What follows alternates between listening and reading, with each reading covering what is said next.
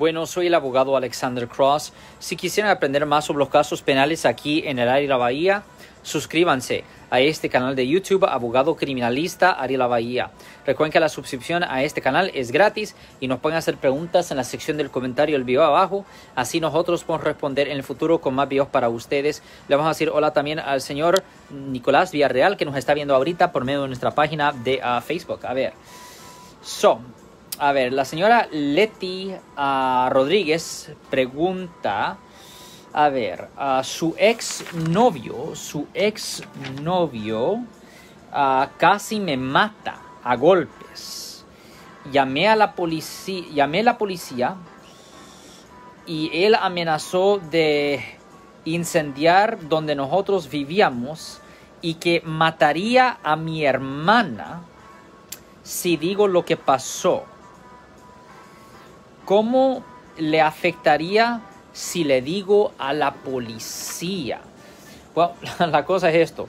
Primero, si él está haciendo amenazas criminales, le van a presentar cargos por una violación del Código Penal sección 422, que conlleva una pena potencial de hasta 3 años en la prisión estatal. Le vamos a decir hola a la señora Mónica Castellanos y al señor Juan Carlos Papu Velasco, que nos están viendo ahorita por medio de nuestra página de Facebook. Ahora, aparte de eso, si usted intimida o si alguien intimida a otra persona con que si le va a hacer algo de daño, si llama a la policía, eso es considerado influenciando a un testigo o intimidando a un testigo. Eso también es un delito mayor bajo el Código Penal de California, sección 136.1. Paréntesis B, es una felonía, conlleva una pena potencial de hasta 3 años en la prisión estatal.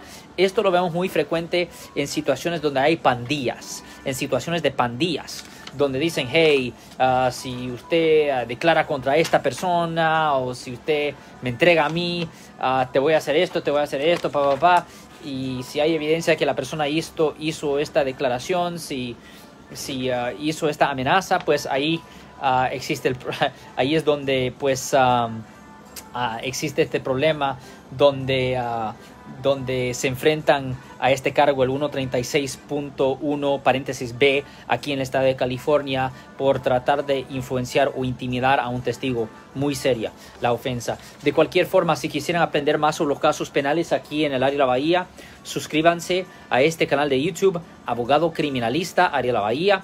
Recuerden que la suscripción a este canal es gratis y nos pueden hacer preguntas en la sección del comentario del video abajo. Así nosotros podemos responder en el futuro con más videos para ustedes. Pero si alguien en su familia, si un amigo suyo o si usted ha sido arrestado por haber cometido un delito y necesita representación, pues llame ahora mismo para hacer una cita gratis aquí en el área de la Bahía Norte, California, 1-800-530-1800. De nuevo, 1-800-530-1800. Abogado criminalista, abogado de casos criminales, abogado penalista, abogado que habla español, abogado en español. Ten buen día.